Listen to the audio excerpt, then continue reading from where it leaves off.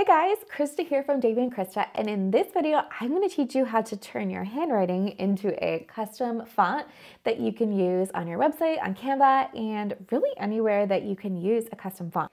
There are a lot of different websites out there that can actually help you turn your handwriting into a font, but an easy one and a popular one, and the one that I'm going to talk you through today, is one called Calligrapher. They actually have a free version of this software that you can use. It's all online. You download some templates and then you upload them, but you don't get as many characters as you would really need to create a full font of uppercase and lowercase letters and all of the punctuation. I think I paid like $8 to upgrade my service for a month, and I was able to do a couple of different fonts and include a lot of characters. And so if you are going to go through this process, I think it's probably worthwhile to pay that $8 and upgrade your account to do a more premium font. So I'm going to start by creating a template. So we'll go to create a template, and this is where you're going to select the characters that you want included. It looks like right now I have a lot of the different punctuation in here. I have numbers, I have uppercase letters and lowercase letters, and I could also come down here and add extended punctuation, which I recommend doing, and mathematical numbers if you need some mathematical numbers. I don't think I need this many. I'm going to delete a few of these because I know I'm not going to need all of these signs, but I do want to keep some things like the percentages and the dollar sign, maybe some fractions, etc., because I know in a lot of cases when I'm typing out different content, those are ones that I need. Once you're happy with the characters that you've selected and you kind of have your bases covered for your font, we are going to download the template. So I'm going to download this as a PNG, and I'm going to draw characters in the background because I think that it is a good format for figuring out the size of your characters. So here's my template. I'm going to download it. I'm going to open it up, and I'll show you what these look like. So this example that I am creating right now sent me two different PNGs that I need to fill out. So here's one with all of my uppercase and a few punctuation and lowercase letters, and then here's the rest of my alphabet along with additional punctuation letters. There are two ways that you can fill this out. You could either print out these different documents and then scan them, or even take a photo with your phone, as long as it's like a clear overhead shot in good light. And then we'll take that over to Calligrapher in a little bit, and I'll show you that soon. Or you could airdrop these to like an iPad Pro if you have an iPad Pro, and we can use something like Procreate to do the lettering.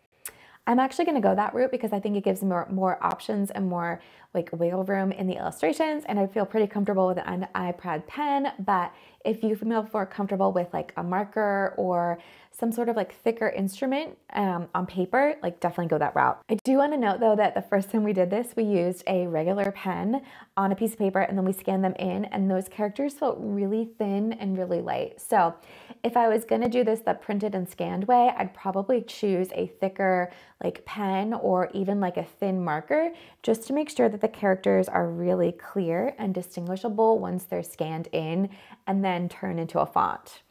For now though, I'm going to airdrop these to my iPad by clicking on share, and then I will click on airdrop, and I take them over to my iPad, and then I'm going to pull my iPad and show you what I do. I'm going to use the Procreate app for this project because I think it's going to give me the most control, and I love the different pens that it includes in the design just like automatically. So I'm going to start by bringing these images. So I'm going to click on this mechanical tool right here, and then I'm going to click add, and I'm going to insert a photo, and I'm going to insert one of these images that I just created online, and I'll make it a little bit bigger and a little bit more even so it fills the space better and gives me a little bit more room to work. And once I'm happy with the placement, I'm going to do it again. So I'm going to go to layer 2, and I'm going to insert the other photo that we created with the other characters for this font.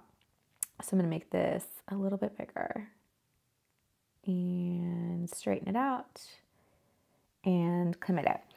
And then I'm going to add a couple different layers. So I'm going to add one layer above layer 2, and I'm going to add another layer above layer 1. And I'll start by working on these top layers right here. So I'm going to work the design in layer 3, and I want to select my pen tool. I'm going to give it a dark black color, and then within the pen tool, I think that the studio pen is kind of a nice one to work with, but The technical pen is also nice, and there are a ton of different brush strokes in here, so you might just kind of play around and see which ones work best with your handwriting and your font and the aesthetic that you're going for. For now, I'm going to click on Studio Pen, and then I'm going to come over here, and then these settings are where I can adjust the opacity, which I would leave the opacity at 100, and the size.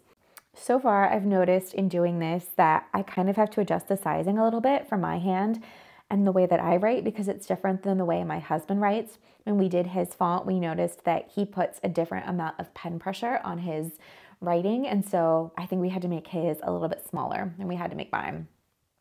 Once you have a pen that you're happy with, that you like the way that your handwriting generally looks in the font, you can start writing in all of the numbers and the letters. So I'm going to make sure that I'm clicked on my layer 3, and I'm going to start just filling in the different characters of this font.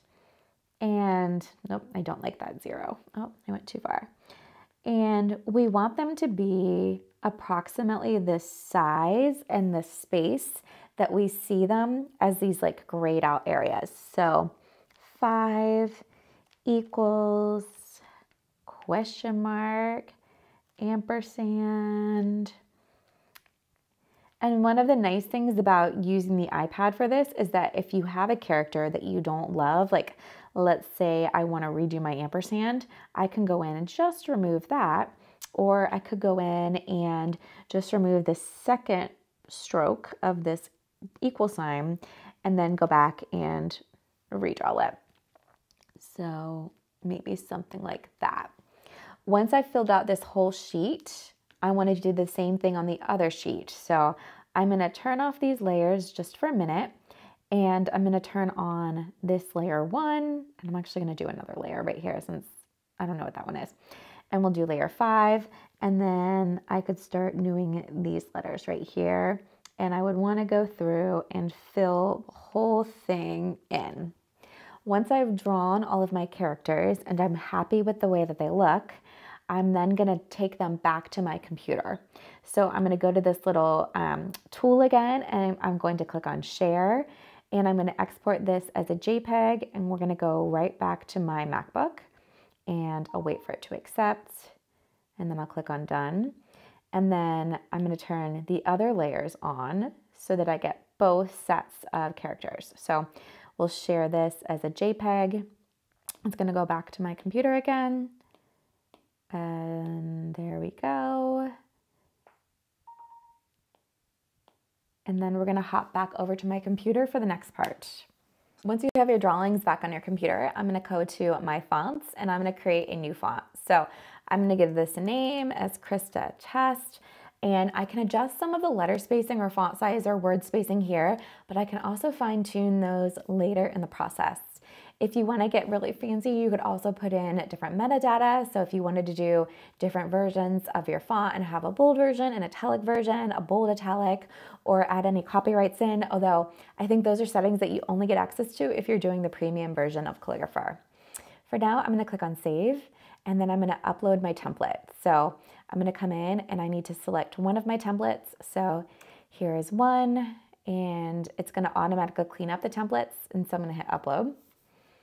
And if I like these characters, I can add them to my font, but if for some reason I take a look at this and I notice that I think I would need to redo the A or redo the K, I could always trash one of these letters and then re-upload another sheet just with that letter K, and it'll replace it. So I'm going to add these characters to my font, and then I'm going to upload one more template because I did 2 different pages. And so here's my other version. These are actually my husband's letters, but it's fine. And we're gonna let process, and then I'm gonna add them to my font. And so then I can come in and I can start to build my font. So I'm gonna click on process, and this is gonna give me a preview of what it looks like. And so I can then determine if I wanna tweak any of the letters, like for example, I don't know that I love the way that the O looks and how it has that top part of the tail. So I'll show you how I would clean up that in a minute. And I might also tighten the letters just a little bit. This is also going to give me a size comparison of what the characters that my husband drew look like in relation to different fonts. So on the left is going to be a serif, on the right is a sans serif. It looks like it's maybe Helvetica, just so you can compare the overall size and width of your letters to a different, maybe more professionally drawn font. Let's close that, and then I'll show you how I can clean up these letters as well. So for example, if I don't love this 4 and I want to clean it up a bit, I can come in here and I can actually edit the characters in Calligrapher. So I can zoom in on this 4 and I can switch my brush to be a smaller brush and I can make it an eraser. And if I didn't like the tail in this 4, I could just use my mouse and kind of clean that up a bit. I could also draw. So if I untoggle the eraser, I could draw, let's see, I could make his, I'm going to be really bad at doing this just with my trackpad on my computer, but I could draw this 4 and make it go a little bit like of a longer tail in the crossbar. Once I'm happy with the way it looks, I can zoom out and then I can save it and close it. Within each character, I can also adjust the spacing. So one thing you might notice, if your characters have a lot of space on either side, you might need to crop kind of like the frame that each one is in. So we could tighten this up so that it goes either further out or it comes closer to the number 4, which would help the letter appear closer to other ones. And then I can click on save. I can also adjust how this character appears on the baseline. So the baseline is going to be this line right here, and that kind of determines if it's up or if it's down. So like this bracket right here, if I click on it, it might benefit from going up a little bit. So I can actually bump it up a few smidges, and that'll help the bottom of the character appear on the same line as the Z. I can do the same thing with this one. It looks like it might benefit from going up a little bit, but this slash right here could go down a little bit. And if I notice, for example, that like this guy should be bigger, I can also adjust the size a little bit and then bump it up. So it's not like, you can't get as detailed as maybe some other font editing software, but you can actually get pretty detailed, and I think you can make a decent font from this. So once you're happy with your character, we can click on save and go back to my font.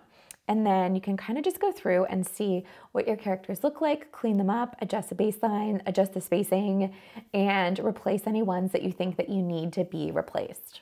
Once we're happy with our font, we can click on build, and then it'll process it again. I get a fresh preview here, and then I can download the font as both a TTF file and an OTF file. So I can add them to my computer by double clicking on them. And here's my font preview. It looks really cute. And I can click install, and I can also use it on any software on my computer like Adobe Illustrator, or I could upload it to the internet to a tool like Canva or even a website building platform like Showit. All right, guys, I hope that this tutorial was helpful. If you have any questions, drop them in the comments below. And if you want to get updates about future videos that we release, make sure that you subscribe to this channel. Thanks.